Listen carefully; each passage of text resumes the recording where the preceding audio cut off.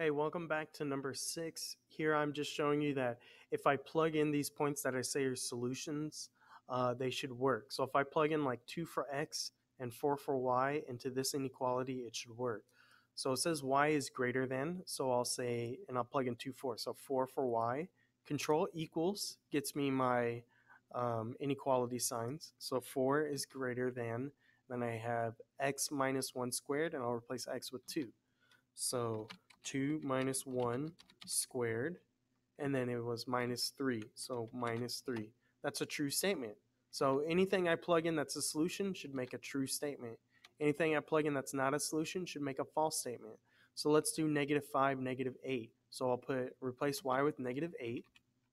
So I'll go over here, negative 8, or I should use the negative button, negative 8. All right, and then replace x with negative 5. So negative 5. That's false, see? And I put that in the not solution. So that's all there is to that. So you may want to graph it. It may help you, but you don't necessarily have to. You can just plug in the coordinates into the inequality to see if it's true or false. All right.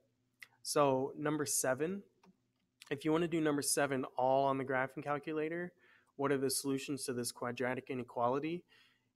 Change the 0 to a y, and then you can graph it. So you can do it as a relation, and then I showed you, control equals pulls up the inequality signs.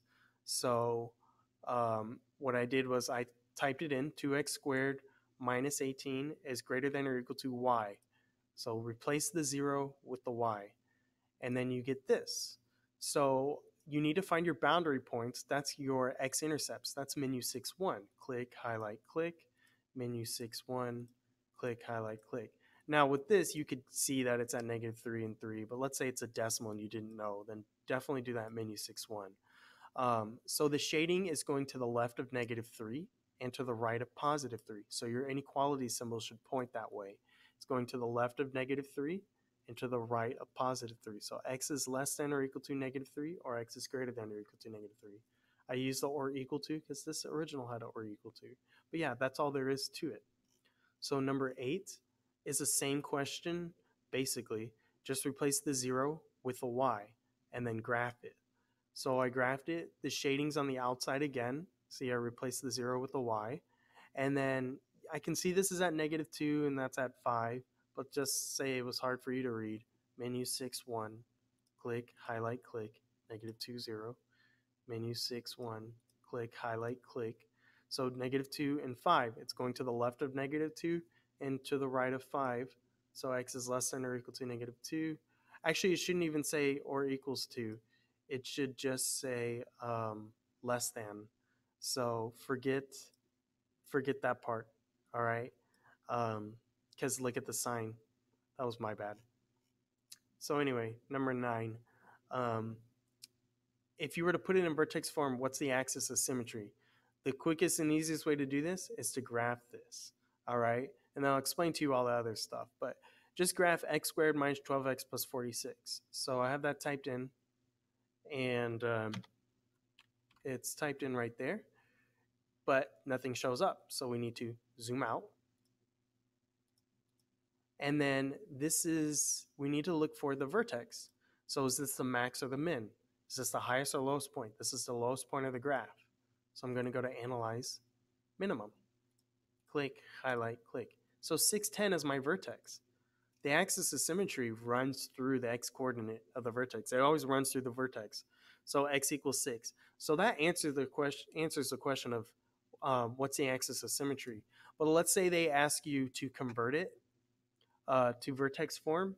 Well, then I just plug in 6 and 10 for h and k, because vertex form h and k, that's where the vertex goes. So I'd say x minus 6 squared plus 10. And then how do I know what to write for a? A is the number by x squared, because it goes ax squared plus bx plus c. And so this is the same a. So if a is 1, then you could write a 1 there or not write a number there at all. But yeah, if they were asking you a question, it would look like that. And if you wanted to be super sure, graph this. X squared. So I'll go back and I'll type in x minus 6 squared plus 10 and you see they make the same graph. So that's how you know you properly converted it when they overlap. Okay? But yeah, if they just ask you for the axis of symmetry, find the vertex. It's the x coordinate of the vertex. Now, number 10, this is a subtraction problem. So distribute the negative to the right. So this turns into plus 6. This turns into negative 4i. Combine like terms. 4 and 6 are like terms. That makes 10. 2i, negative 4i make negative 2i. That's all there is to say about number 10. Number 11 is a multiplication problem. So distribute everything. What's 8 times 7? 56. 8 times 4i, 32i. Negative 3i times 7, negative 21i. Negative 3i times 4i, that has 2 i's, so that's going to make an I squared. Negative 3 times 4 is negative 12, so it's negative 12i squared. Your 2 i's in the middle will combine for 11i. I squared always turns into a negative 1 by definition. So negative 12 times negative 1 is positive 12. So I just combine that with the 56 for 68, and then I just bring down the plus 11i. When it says write it in the standard form, that's what it means. Normal number first, imaginary number second, and that's it. Number 12 is just an addition problem. Addition problems don't change any sign, so I have nothing to distribute. So 8 plus negative 4 is just like saying 8 minus 4. Negative 3i plus 8i, you can ignore the parentheses. So 8 minus 4 is 4. Negative 3i plus 8i, that's like 8i minus 3, that's 5i. That's a positive 5i, so I'll put plus 5i. And that's going to wrap it up for the review. There's actually nothing left after this. So thank you for watching. Good luck on the tests, and goodbye.